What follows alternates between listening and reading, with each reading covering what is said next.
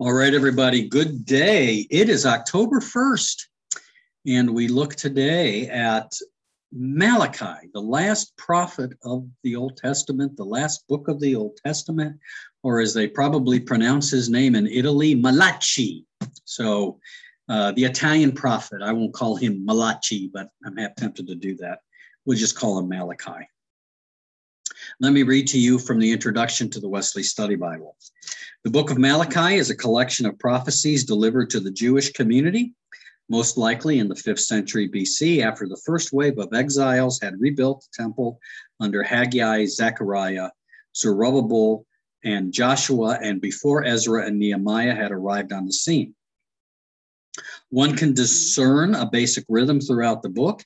Each section begins with an introduction, asserting God's character or the people's action, cites words of the people that elicit the Lord's response, and concludes with a command, warning, or promise prompted by the earlier elements. Malachi is dominated by the call to holiness, whether that is in worship practices, sacrifice, tithing, service, purity of priestly leadership, marriage relationships, divorced, mixed marriages, adultery, questioning God's intentions, love, justice, or social justice. Malachi 3:16 highlights the kind of response sought by the Lord, the reverent fear of the Lord, which reflects on God's name. The penitential response demanded in 3:7 is one which is designed to remedy the lack of adherence to God's commands, but does so by a call first to respond to a covenant partner. Return to me, and I will return to you. Thus, while the prophetic calls for change dominate the book, underlying such calls is the enduring love of the Lord for God's people. However, one cannot miss the expectation that the Lord's arrival will mean not only salvation for the reverent penitent, but also purging for the wicked. According to the New Testament, this emphasis on repentance, preceding the powerful appearance of the Lord, sets the scene for the arrival of the Messiah, Jesus, an arrival prepared for by John the Baptist. And we will find that out in the Gospels when we get to it. All right, so you get a superscription in the book. In verse 1, it launches into the first of a series of 6 back and forth disputes. These interchanges, which counter the people's lapsed faithfulness, typically begin with a statement of God's perspective. They turn to quote the audience objections and then lay out a prophetic response. Renewing the covenant relationship with God is central to each dispute. Malachi's first dispute insists that covenantal election makes a real difference in history. In particular, no one can ignore that the land of Jacob's twin Esau now lies in ruin. The Babylonian emperor Nabonidus campaigned against Edom in 553 BC, and the Nabateans were now overrunning it. The Esau's of the world, profane and without covenantal instruction, have no future. The Jacobs, in contrast, will benefit from the reign of God, not through worth or merit, but due to God's call. With the advent of God's reign, God's people far and wide will worship God. The covenant's expansive goal will burst beyond the borders of Israel. At the beginning of the second dispute that starts in 1:6, Malachi rebukes his fellow priests for despising God's name. Their shoddy and defiling worship is degrading God's uniquely chosen shrine where God's name dwells. They plead ignorance, but God's standard for sacrifice leave them without an excuse. In fact, a closed temple would be preferable to their lax, grudging service. God's imminent reign proves to be the ultimate reference point. Though contested at present, God's reign offers a doxological truth, unmasking the audacity of lackadaisical worship. God is Lord from east to west. All around the world, sacrifice and pure oblation are about to be offered to God. The temple is now corrupt. The priests practically stick up their noses at God. The cheap worship they conduct is a nuisance to them, and an open invitation for fraudulence among the populace. How can this be happening, given the truth that God inspires universal reference?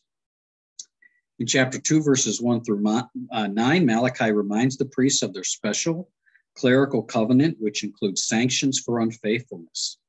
You get to the shocking language about dung. We translated dung. It's probably more profane with that with another word in English, but we won't go there. You know what I'm talking about. It just personalizes the looming threat.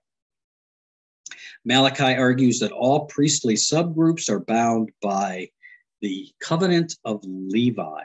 Now, the subgroups would be the Zadokites and the Aaronite priesthood, but it's the covenant with Levi that is critical. All are responsible for teaching God's covenantal ways. The grim current reality could not contrast more sharply with Malachi's covenantal ideal. So beginning in chapter 2, verse 10, we get 3 examples of Judah's covenantal infidelity. This is the third dispute, and it confronts his audience with 3 specific examples of covenantal betrayal. First, he cites the betrayal of the covenant of Levi. How can the current vitriol between priests be acceptable given their one father? Second, Malachi spiritually cites mixed marriages, in which marrying foreigners was fine, but not devotees of a foreign god. So the issue here is not ethnicity, it is which god do they worship. And third, Malachi cites the affront of letting enmity break up a legitimate marriage. Abraham, we get Abraham here as an example of covenant loyalty with Sarah, the wife of his youth.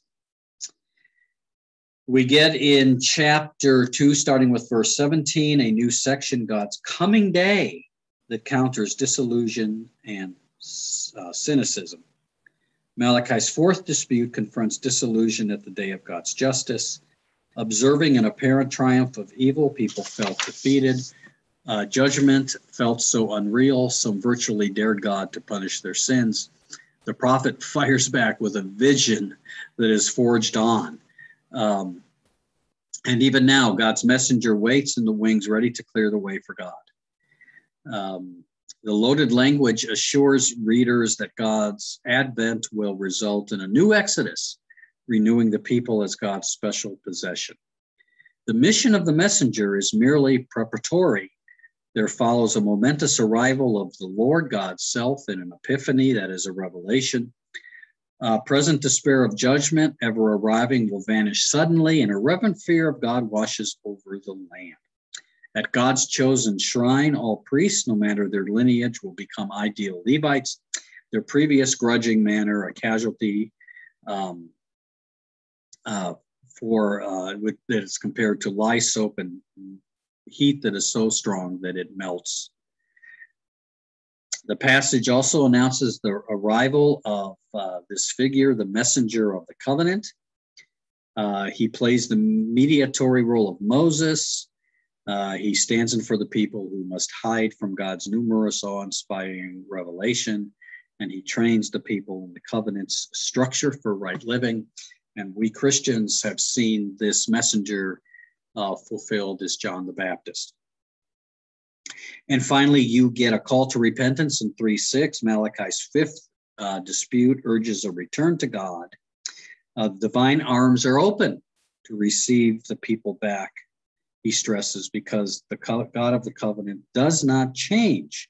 And so because God is unwaveringly committed to his people, if the people repent, God will receive them.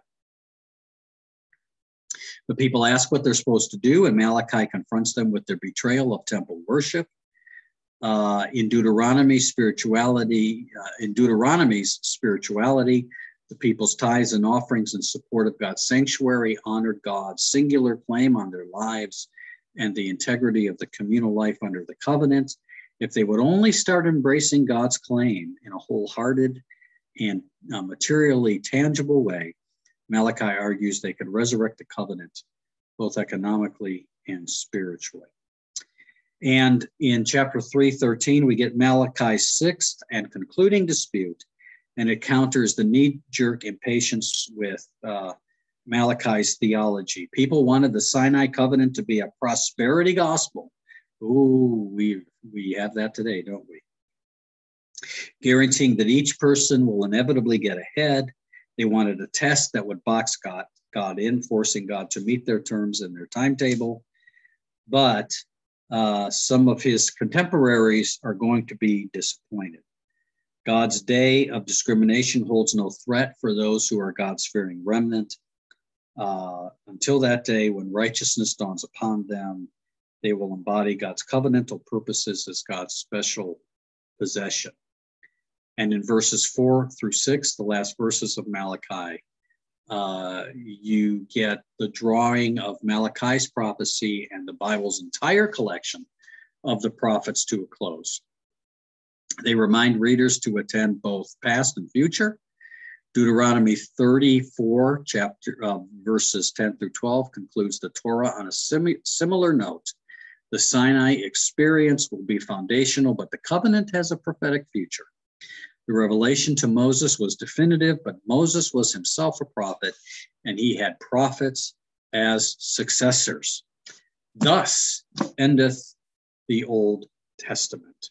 Let us pray. Gracious God, thank you for Malachi, for his reinforcing of the great traditions of our faith, but also in his vision to look ahead as to what you may have planned for the future.